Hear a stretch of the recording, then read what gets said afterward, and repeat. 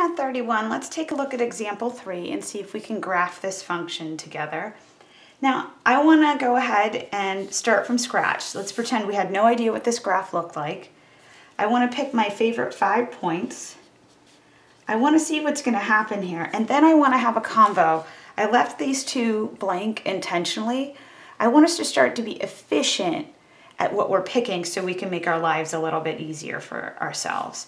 So let's try this. First, just take note that my base is greater than 1.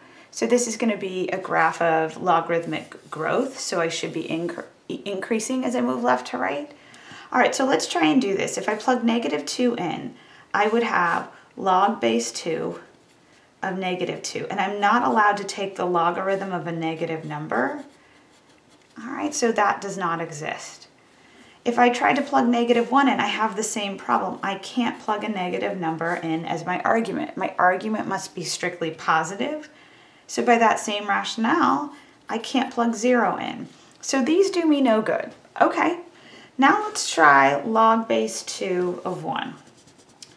So let's erase that and let's take a look at log base 2 of 1. So I want you to think, and we've talked about this a couple of times, and it's going to repeat itself, but it's good to keep bringing it up.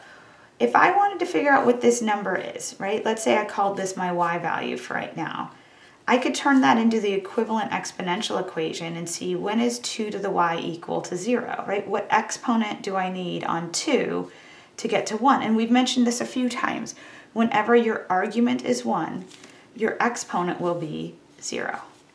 Right, so I have my first ordered pair. All right, let's take a look at log base 2 of 2. Now again, you can take it and transfer it into its equivalent exponential equation, but I do want us to practice getting more comfortable with logarithms. What exponent do you need on 2 to get to 2? Well, you just need 1. Okay, so I have 2 ordered pairs. That's probably not enough for me to solve this, so I think we want to get a couple more x coordinates, but instead of just picking 3 and 4, let's think about what would be easiest to pick. If the base of your logarithm is 2, it would be beneficial to pick powers of base 2. So let's think about this. If I wanted log base 2 of 4, for example, why would I pick 4? Because 4 is like saying 2 squared. And whenever the base of your logarithm and the base of your power are the same, the only thing that survives is your exponent. The next thing the next number I would pick would be 8, because 8 is a power of 2, right? This is log base 2 of 2 cubed.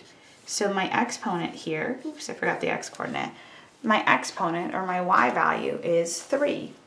So when it comes to choosing x values, if you're going to go this way, if you're not going to use your calculator as a table function, if you want to practice it by hand, which is great to practice it, start being smart about what x values you pick.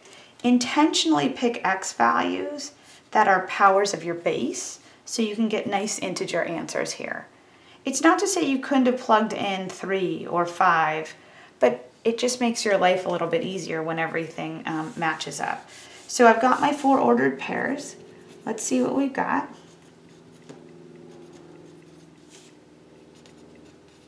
All right, so we've got 1, 0. We've got 2, 1. I've got 4, 2, and I've got 8, 3. So I can see my logarithmic growth growing out that way.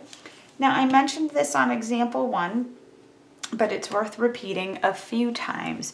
Wherever your argument zeroes out, that's exactly where your asymptote will occur. So let me move this graph up so we can get some of our traits listed.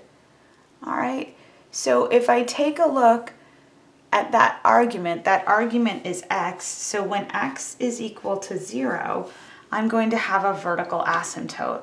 So let me go ahead and draw that in.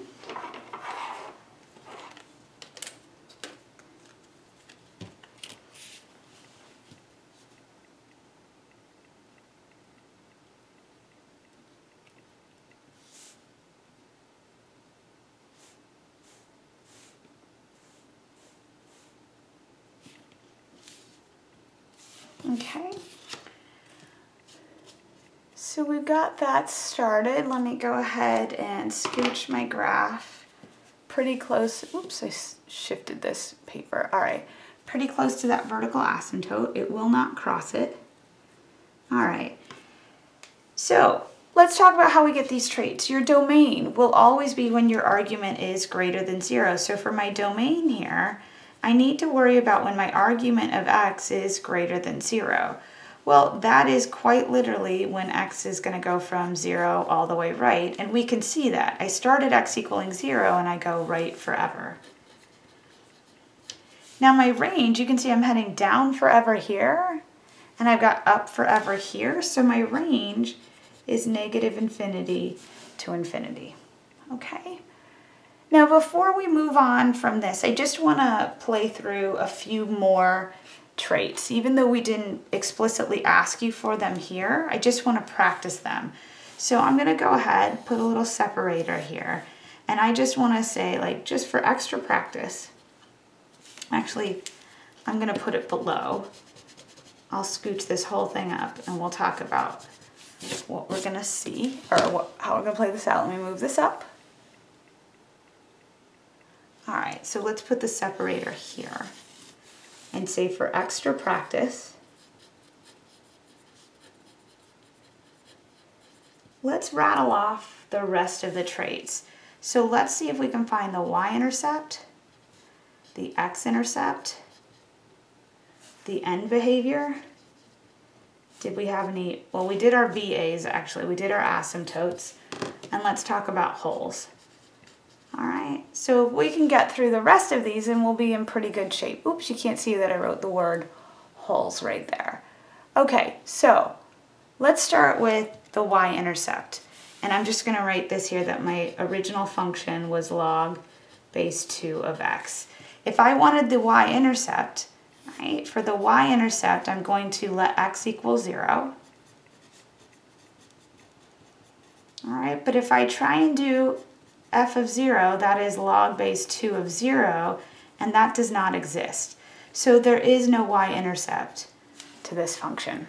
Okay, now for the x-intercept, if you ever want an x-intercept, you want to let y equal 0.